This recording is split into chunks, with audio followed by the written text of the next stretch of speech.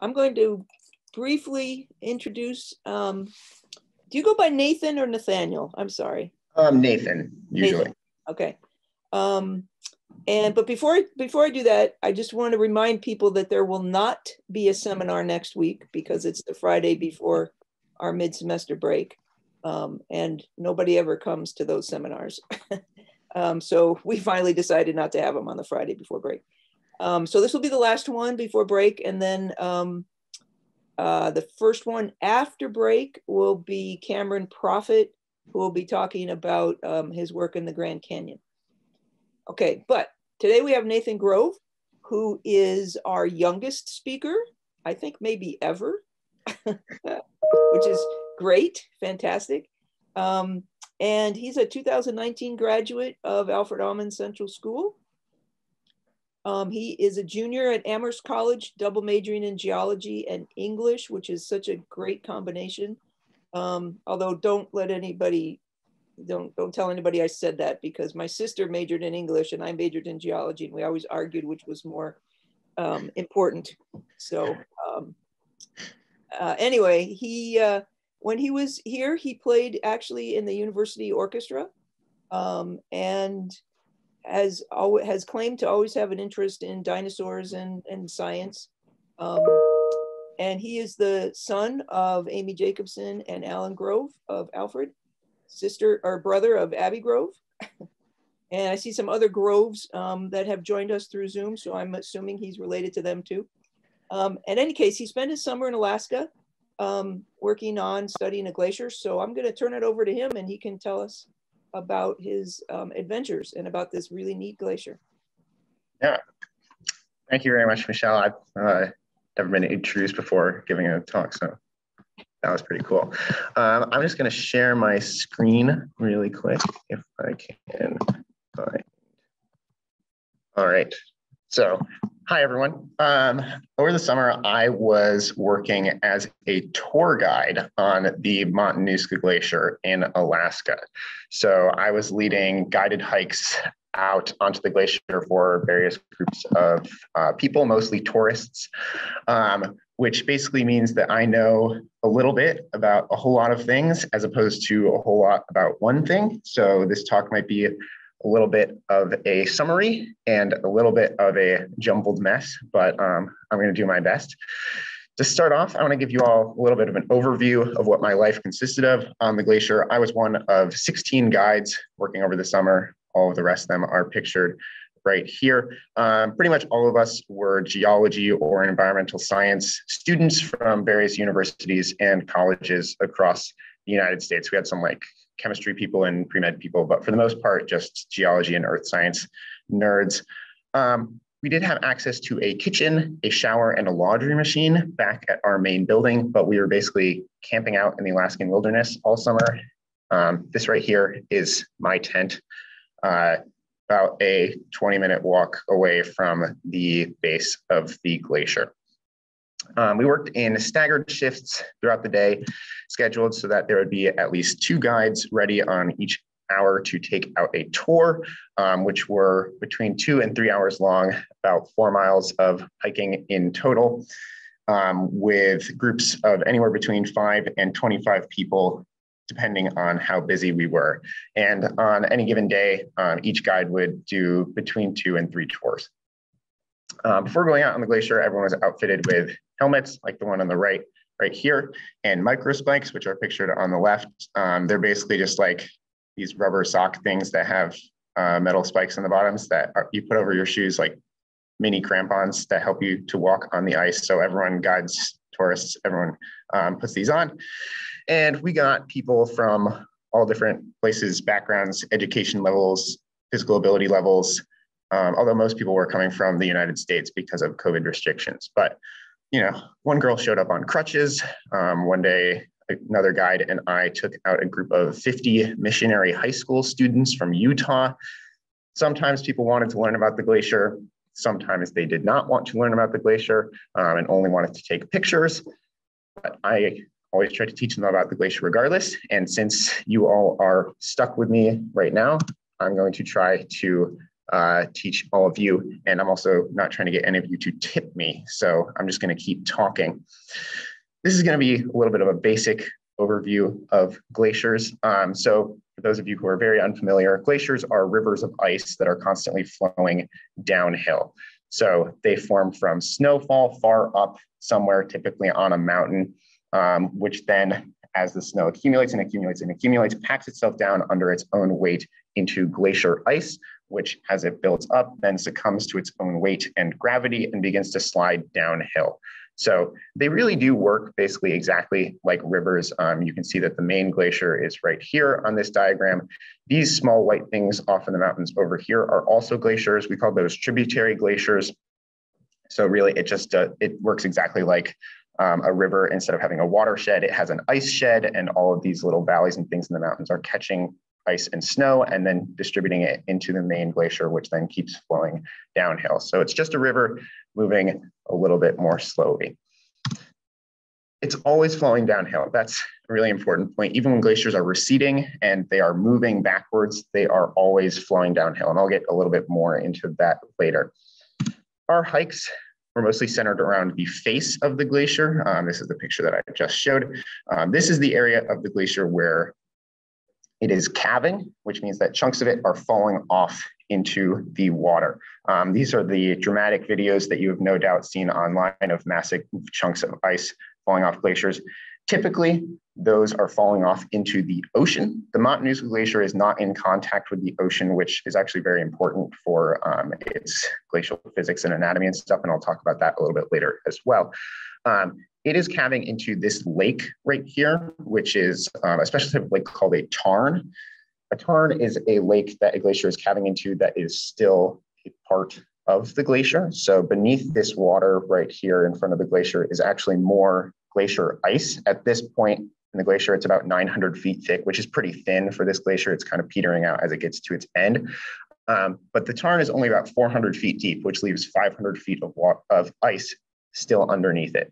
So it's calving into this body of water that is actually still located on the glacier. And then that water starts flowing down kind of towards the bottom right of your screen right here into the Matanuska River. So our hikes went out on the left over here onto this ice and then kind of got towards the face right over there. This ice at the far end of the glacier is the oldest ice on the glacier. This is about 600 years old. That does not mean that the glacier is only 600 years old. It basically works like a big kind of conveyor belt of ice where ice is constantly forming up at the top and then flowing down and melting and calving off of the front. So the glacier is actually about 2 million years old. This ice right here is only 600 years old, which represents a small fragment of the glacier's actual history, but is the oldest ice on the glacier. So we always, tell the tourists that. Most of the glacier, as you can kind of see from this left-hand segment right here, is actually covered in rocks. These are some more pictures of rocks on top of the glacier. This is my friend Lily on the left, who is also a guide. Most tourists who show up don't expect the glacier to be covered with rocks, but actually, as a whole, glaciers are not just made of ice. They're made of ice and all of the rocks that are on top of and inside of that ice. And they're not picturesque, white, snow-covered landscapes, or at least not in the summertime. In the wintertime, they will be covered in snow, but for most of the summer, they're just bodies of ice that are covered in thin and sometimes thick layers of rocks. These rocks accumulate into piles that are called moraines, which are pretty crucial to understanding some glacier anatomy. This diagram right here shows the really important moraines. So terminal moraines, which are shown right here, are left behind when the glacier proceeds forward, pushes up a bunch of rocks, and then recedes back. So they just look like big mounds. Lateral moraines, shown over here, are the rocks that are pushed up to the sides of the valley as the glacier proceeds downwards. And then the medial moraine is the stripe in the middle. That is formed when the tributary glaciers that are feeding into the main glacier scrape rocks off of the sides of the mountains that they're flowing past. And then when they come together, they form these black stripes running down the glacier. This seems like a little bit of an oversimplification, but if you look at this aerial photo of the Matanuska Glacier, it's really not that much of an oversimplification. This right here is the terminal moraine that is pushed up by the front of the glacier. This is where we set up our guide shack, where we got people equipped with all of their gear and stuff, and where we started tours from. These are the medial moraines. There's not just one, there's a couple of them, and they're of varying sizes, but they really are just black stripes of rocks that are running along down the glacier. And underneath those is ice. In fact, underneath all of the moraines on the Matanuska Glacier, there is ice. Moraines don't have to have ice underneath them in order to be considered moraines. They can just be piles of rock that are left behind. And oftentimes they are, but since the Matanuska Glacier is receding actively and has been in the areas where its moraines are very recently, there is currently still ice underneath them. It's actively melting, and in 50 years or so, they'll probably just be piles of rocks, but currently they're piles of rocks and ice. And that same thing goes for these lateral moraines out here on either side of the valley. So that's kind of where the rocks are mostly located. They're not just located on moraines. There are piles of rocks basically everywhere on the glacier. It's covered in rocks, but mostly they're in these moraines. But that kind of leads to the question of, where do these rocks come from?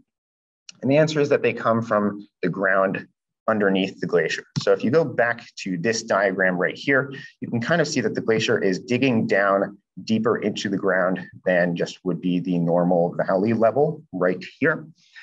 So you may have heard the saying before, this is just the tip of the iceberg, where the tip of the iceberg is above water and the rest of the iceberg is below water. Glaciers work in a somewhat similar fashion, in which the tip of them is above ground and the rest of them is below ground. They, dependent on their weight, burrow down into the ground and then move forward, acting as kind of like a big wedge or a shovel, overturning layers of rocks that are in their way. The Matanuska Glacier is really, really, really big. So it's burrowing down basically to bedrock level for almost its entire length, and churning up all of the layers of rock that are on top of that bedrock. Some of these rocks go up on top of the glacier and some are pushed in front of it, which are the rocks that form those moraines. But most of the rocks actually end up going underneath the glacier and are churned up by friction to become a type of unsorted sediment that we call glacial till. I'm currently located in Amherst, Massachusetts, and basically all of the ground underneath me for the first couple of feet is glacial till. So it's very, very, very common. But while all glaciers do produce glacial till, what type of rocks make up that till is totally dependent on the type of rocks that the glaciers are moving through and churning up. So here's a picture of some more rocks on top of the glacier. For the Matanuska Glacier, most of these rocks that are flowing through, almost all of it basically, are a type of mud-rich sandstone called greywacke that forms in deep ocean environments. And although it very obviously is gray, there is not a whole lot that is actually wacky about this rock.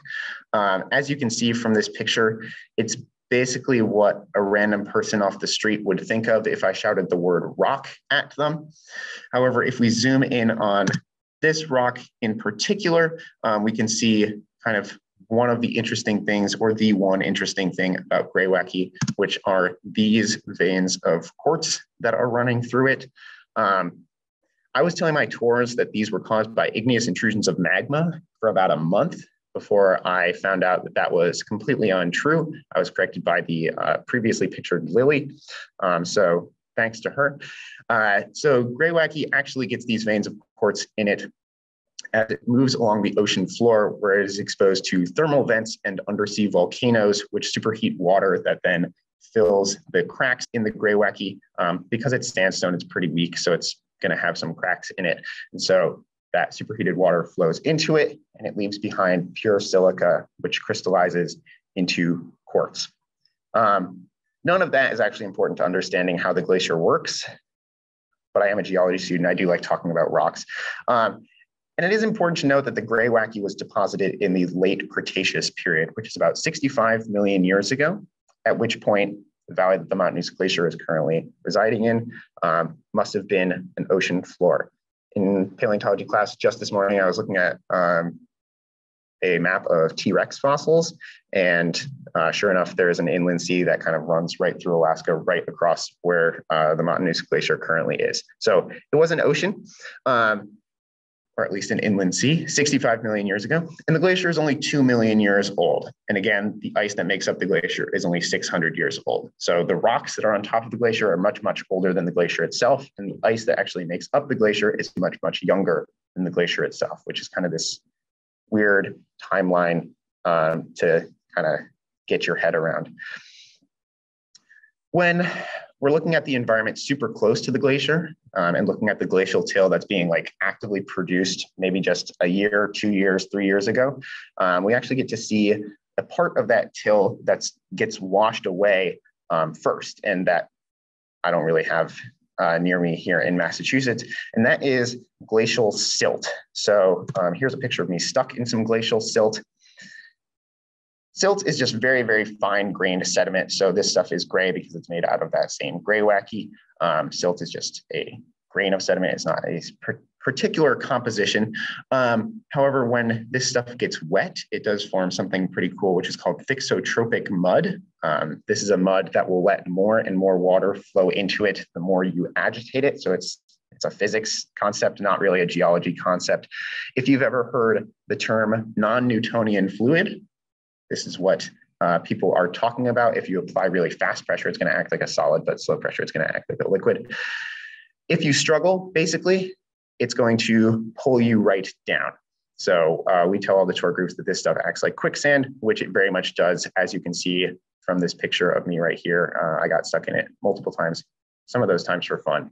But it is very, very sticky and very cool and pretty specific to a location that is close to a glacier like this one.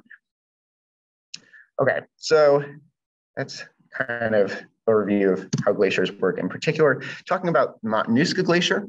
The Matanuska is located about 2-hour drive northeast of Anchorage on the interior side of the Chugach mountain range, which you can see is this white area right below that red flag right there.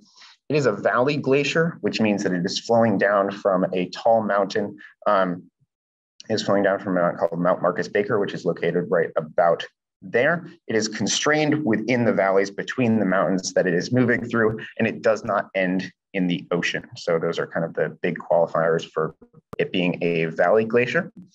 It is 27 miles long, about 4 miles wide at its widest point.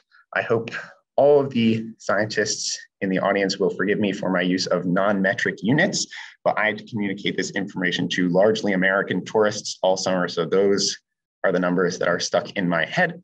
And the Matanuska winds its way through the mountains before ending on a 10-mile straightaway between the Chugach and another mountain range to the north called the Talkeetnas, which is what this picture right here is showing. So these mountains on the right are the Chugach. This mountain right here in particular is a mountain called Mount Wickersham.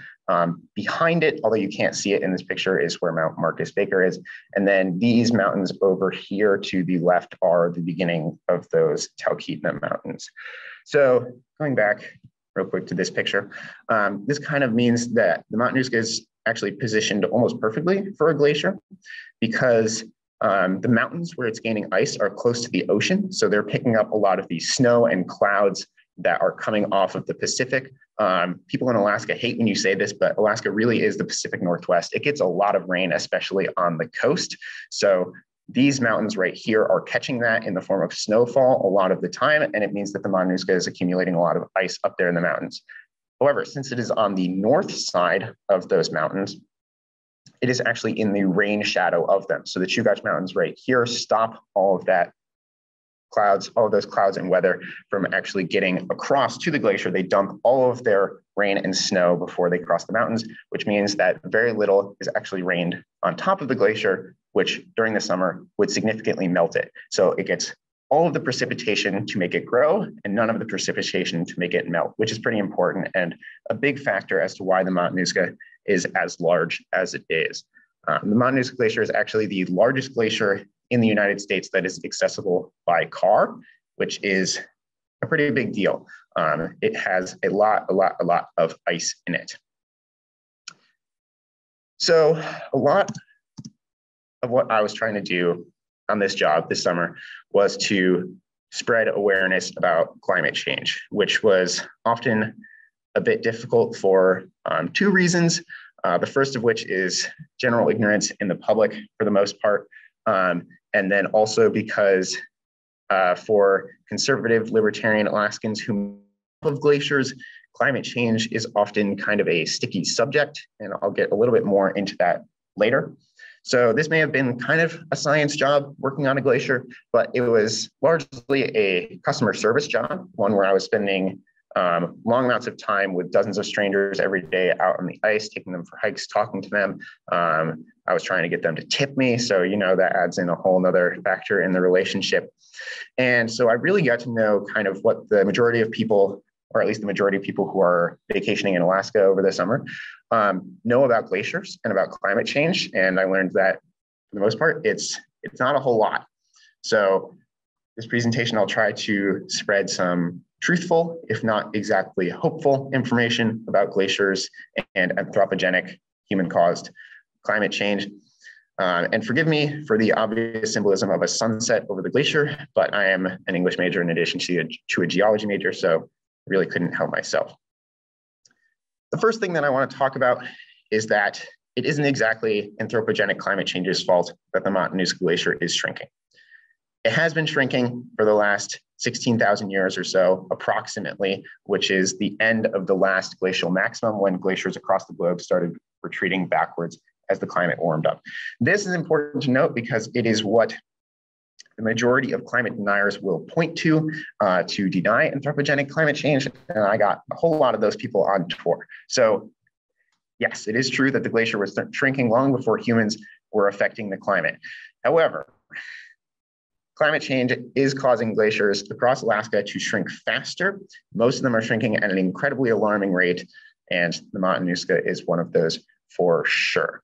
So here is a climate model map of Alaska with average temperatures in the 2000s, shown at the top right there, and then two different climate change projections. So the bottom one is a worst case scenario, and the middle one is a not quite so bad, but still bad scenario. So as you can see, in both of these scenarios, the state is getting significantly warmer. That blue spot up at the top there is getting lighter, and the red stripe that is close to the ocean is getting brighter and brighter red. And that little orange blob that is right here on this map is getting darker and darker. That's approximately where the Matanuska Glacier is located. So this is a measurement of air temperature across the state with various climate projections. But the story of how glaciers are affected by climate change is obviously a lot more complicated than temperatures go up and glaciers get smaller. So I'm going to try to explain a little bit of the complications of that, which mostly has to do with rising sea levels and rising ocean temperatures, in addition to rising air temperatures. This picture right here is what is called a tidewater glacier. This one specifically is a glacier called Northwestern Glacier. And it is a tidewater glacier because it is calving into the ocean. So it is being actively affected by the tides, by ocean temperatures, by ocean levels, that sort of thing. You can see down at the bottom of the image here, all of these little pieces of ice that have broken off and are now floating around in the ocean. So these glaciers are massively affected by rising sea levels and ocean temperatures, which melt away significantly more ice than warming air temperatures do. This is for a couple of reasons. The first is that rising sea levels start to undercut the glaciers as they're moving forward, which then causes those large chunks to fall off. So again, going back to those dramatic calving videos that you've no doubt seen online, those typically don't happen on the Matanuska Glacier just because it's not getting undercut by these ocean currents, so large chunks aren't falling off. Over the entire summer, I actually only saw 3 calving events, and they were all like kind of small chunks. So most of those enormous calving events are happening on glaciers like this one, and they're happening because of rising sea levels. The other piece of this is that rising ocean temperatures matter a whole lot more than rising air temperatures. This gets into some physics stuff that I don't want to go super deep on, but having to do with the specific heat and heat capacity of air versus water and of liquid versus gas. So liquid water can carry a lot more energy than air can, which means that when that heats up the same amount that air does, or even less, it's going to transmit a lot more of that heat into the ice when it comes in contact with it. So that water is going to be melting away at the glaciers like crazy, which can cause some enormous amounts of shrinkage and recession. This glacier right here is Moyer Glacier in Glacier Bay National Park, which has receded 60 miles since the start of the Industrial Revolution. So this picture on the left right here is from the early 1900s when the glacier was first being explored and named. And then the picture on the right is from the early 2000s, taken in the exact same spot. And you can see how much it has gone back up the valley. So this is the kind of catastrophic levels of shrinkage that can happen to these tidewater glaciers. However, the Matanuska Glacier is not a tidewater glacier. So it is not being affected by the ocean. It is calving into its own tarn, not into the ocean, which means a couple of things.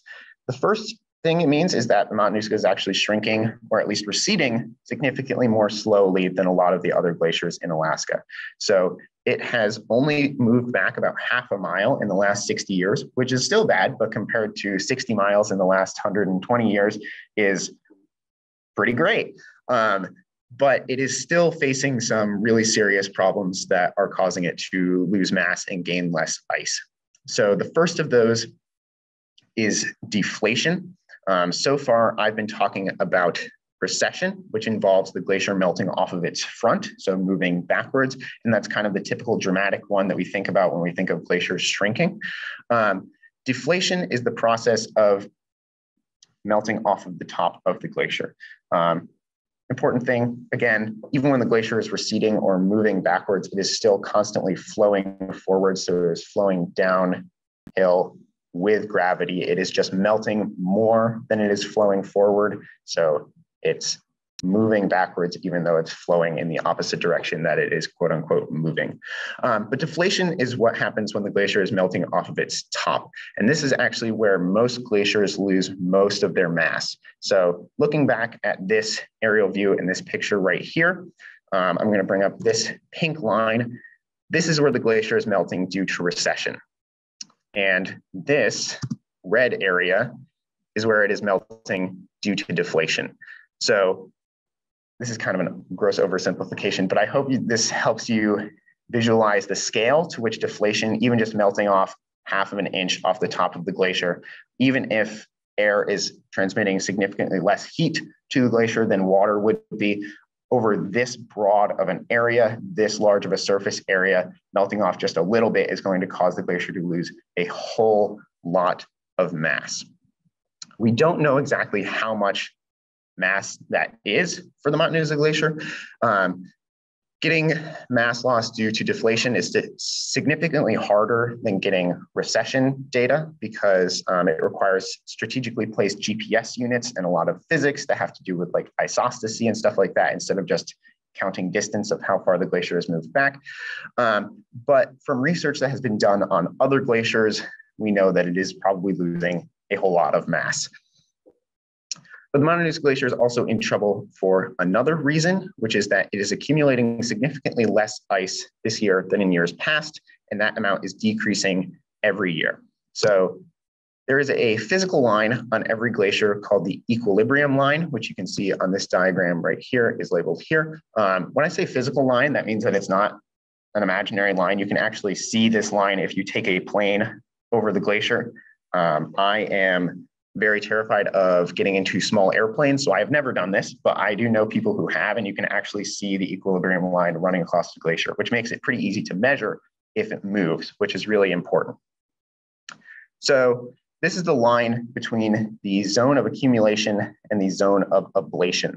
The zone of accumulation is at the top of the glacier right here. This is where it is accumulating ice from snowfall. The zone of ablation is where it is melting off ice that is down here. For most glaciers, the majority of them are the zone of ablation. And this line actually changes throughout the seasons. In the summer, it obviously moves up because more of the glacier is melting off, and in the winter, it moves down. So it's not like a fixed permanent thing. However, at kind of peak melt season, we do measure it to see how it's changing every year. In 2002, the equilibrium line for the Matanuska Glacier was at 5,700 feet elevation above sea level. In 2019, it had risen to 7,000 feet. So it's gone up 1,300 feet, rising up the glacier, which represents an exponential increase in the area of the glacier that is melting and an exponential decrease in the area that is accumulating.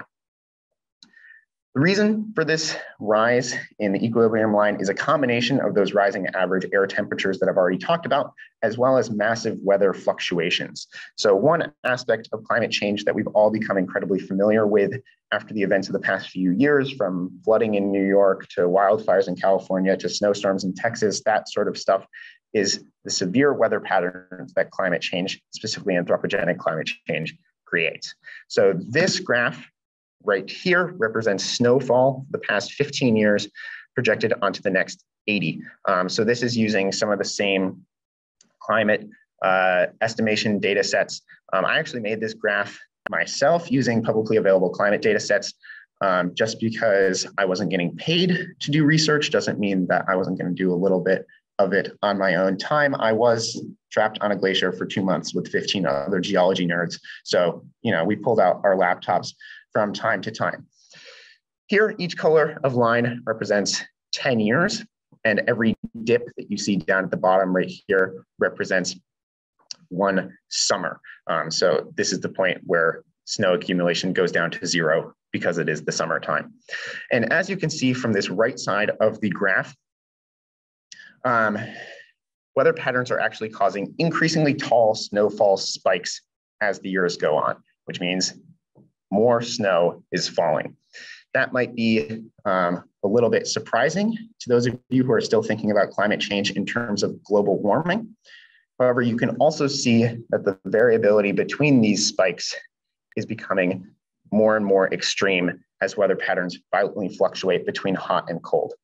So this is a big problem for the glacier because for a glacier to accumulate ice, snow needs to sit for more than a year. In order to do that packing down process under its own weight, that takes time. You can't just do it in 6 months. You need more than a year in order to pack that snow down.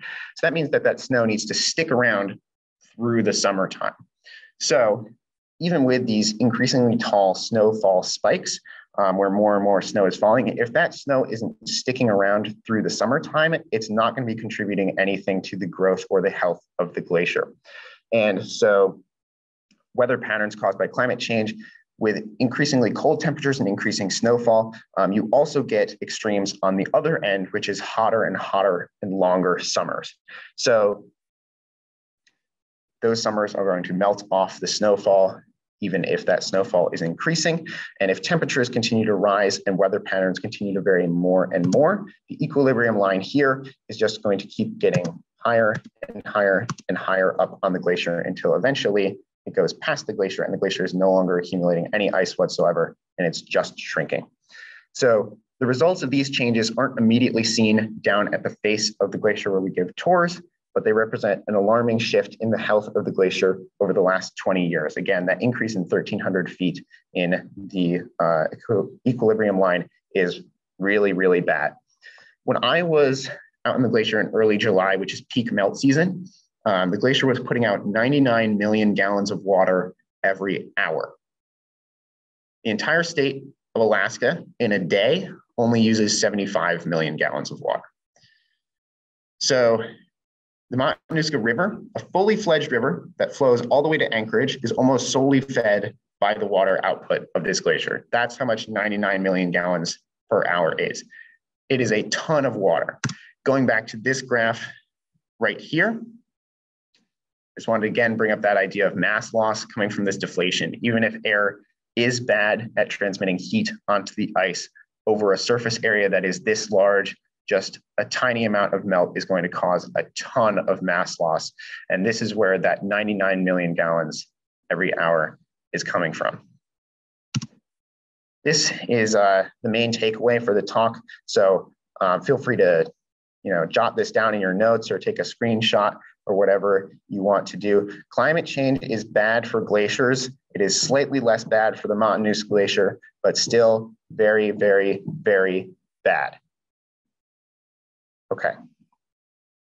This is where the presentation kind of pivots a little bit to get back to that politics point that I was talking about earlier. So tourists and glaciers as a result are a huge source of income for Alaska. The Matanuska Glacier makes more money than many others. Why is that? Well, it is because this glacier is privately owned. You might be thinking, a privately owned glacier? Yes, that is accurate. How does that happen? Well, it's a really long and complicated story that I still don't exactly understand, but I'm going to try my best to explain it to the best of my knowledge, which means that this lecture is going to rapidly switch from being a science lecture to being a history lecture. In 1971, Congress passed the Alaska Native Claims Settlement Act, or ANCSA, which established 13 Alaska Native regional corporations and gave them rights to large amounts of land and finances. They are all shown on this map right here.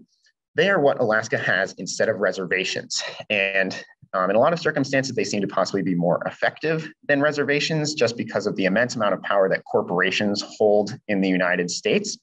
So in 1971, Indigenous Alaskans were given tons of rights to all this land all at once, but with so much land and not a lot of people to run it, the most efficient way oftentimes to make money off of it was to lease it out to other people and companies who flocked to the state to take advantage of this situation. This is exactly what happened with the Matanuska Glacier. The CIRI Corporation, which stands for Cook Inlet Region Incorporated and is shown right here, is one of 13 native corporations and was given the rights to the first 7 miles of the Matanuska Glacier and some of the surrounding land, including the only access point to get onto the glacier. They set out to lease this land, and a bidding war started between the two companies that were already giving tours on the glacier.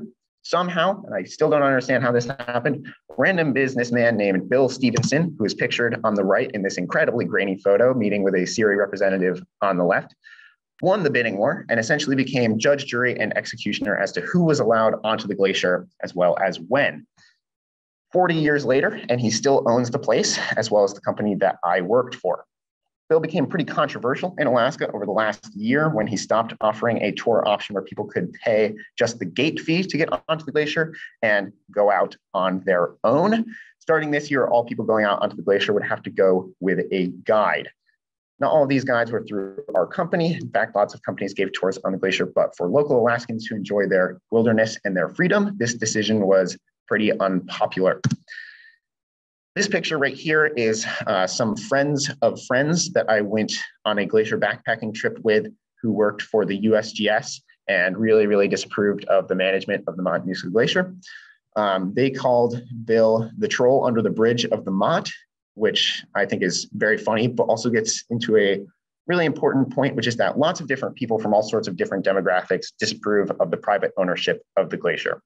So locals who have lived in Glacier View, the town right outside of the Matanuska Glacier, disapprove of it. Who have lived in Alaska for generations, as well as just environmentalists and outdoor adventurers, and also a whole lot of tourists. Bill will tell you that the decision to restrict glacier access was made for safety reasons because too many people were getting hurt on the glacier. But most locals will tell you that it is for money reasons. And Bill is a man with a well-earned reputation of being a cutthroat business person. So I think it's pretty hard to give him the benefit of the doubt on this one. And as someone who personally knew him, it's hard to claim that he cares about the safety of the clients more than the money that he's making from them. Of course, there's also the complicated politics involved with the CIRI Corporation owning the glacier. Some portion of the money from every ticket sale, although I don't know how much, went to paying for the lease and thus went straight to CIRI, which then used it for education and healthcare for all of their members, which is a great place for the money to go to.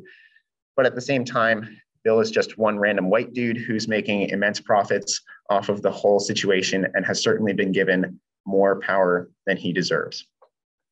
Personally, as the one tasked with keeping the tourists out of cracks and holes in the ice, like these ones right here, or these ones right here, I'm honestly terrified of the thought of them being turned loose on the glacier without anyone to keep track of them. But at the same time, giving one man authority over an entire 27-mile-long glacier is kind of insane. And I'm not a huge fan of turning an amazing landmark like this one into a cash cow. So I'm still conflicted over the whole thing. Over the summer, I justified it to myself with the thought that if I could convince even just a few people about the reality and importance of climate change, then my presence on the glacier was worth it, which made this the only online review I ever got mean a whole lot to me, but I'm still not entirely convinced. So I hope that some of you have learned something from my talk today, because that would make it all the more worth it.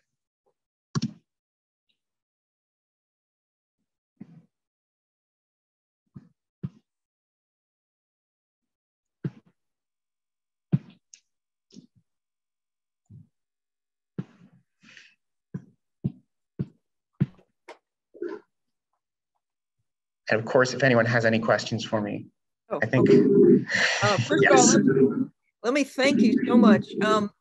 Nathan has said that he's interested in possibly pursuing a career in science or science communication. And I can definitely say, I think we all can say he is well on his way to that career if he chooses. That was just an incredible talk. Not to mention the photographs were amazing. So let me see if, I guess if people have questions, we can try to, why don't you just start talking, and if we start interrupting each other, then we can put them on the chat. So who's got a question?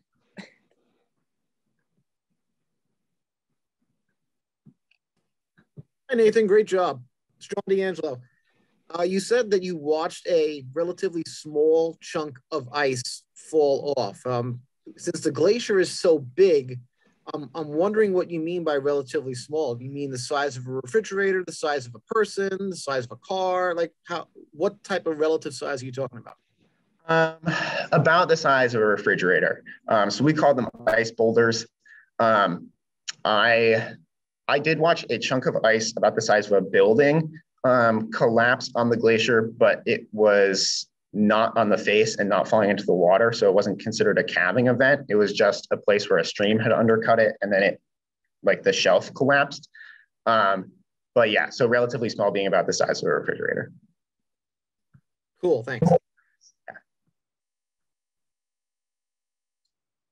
I'm going to ask one. I'll jump in here. And then there's one in the chat. So my question is, when you had the slide early on with you're talking about the gray wackies, was that an end glacial or superglacial stream there? So was that depositing an esker? Let me see here.